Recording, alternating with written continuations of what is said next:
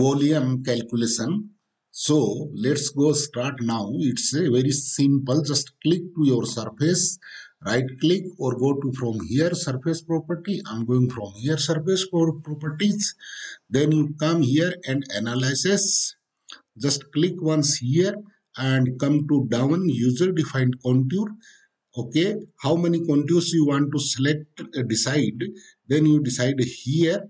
Just give here one and just click this down arrow and open this preview here, so you can see, and or you can see here. See, this level already selected, but we want to select any level other up to our the bottom to top.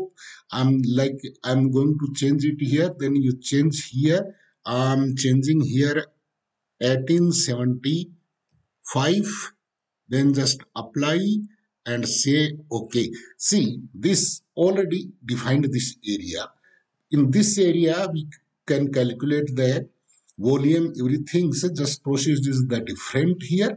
And if you want to select another one, then any level you can choose. Again, just select and go to same process, select the air previews, and here contour defines already we defined it one.